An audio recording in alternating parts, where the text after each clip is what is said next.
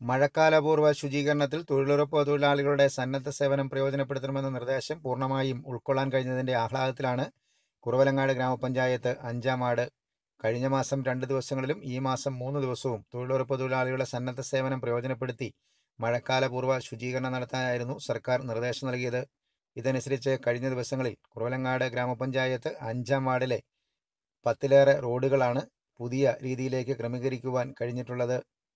റോഡിന്റെ വശങ്ങളിൽ പടർന്നു പന്തലിച്ച കാടുകൾ പൂർണ്ണമായി മാറ്റുവാനും ഉദ്യാനം കണക്കെ ചെടികൾ വെച്ചുപിടിപ്പിക്കുവാനും സംഘടിത മുന്നേറ്റത്തിന് കഴിഞ്ഞത് ഏറെ നേട്ടമായി. പഞ്ചായത്ത് അംഗം ഷൈജു പാവുത്തിയലിന്റെ നേതൃത്വത്തിലാണ് ഇത്തരത്തിലുള്ള പരിശ്രമങ്ങൾ നാട് നേരിൽ കണ്ടത്.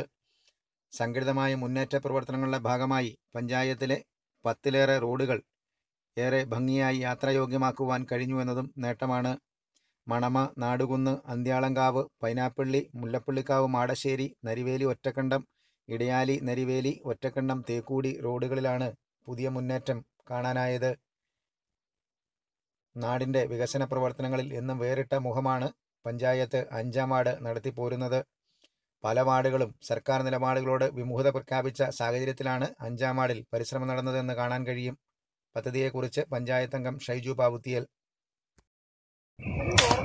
കുറവലങ്ങാട് ഗ്രാമപഞ്ചായത്തിലെ 5-ാം വാർഡിലെ ഡെങ്കിപ്പനിയെയും കൊറോണ വൈറസ് എന്നിവയുടെ പ്രതിരോധ പ്രവർത്തനങ്ങളുടെ ഭാഗമായി 4-ാം ഘട്ടമായിട്ട് തൊഴിലുറപ്പ് അംഗങ്ങളുടെയും കുടുംബശ്രീ അംഗങ്ങളുടെയും സഹകരണത്തോടെ സന്നദ്ധ സേവനം എന്ന നിലയിൽ അവർ സ്വീകരിക്കുന്ന പ്രവർത്തനങ്ങൾ ഏർപ്പെട്ടുകൊണ്ടിരിക്കുകയാണ്.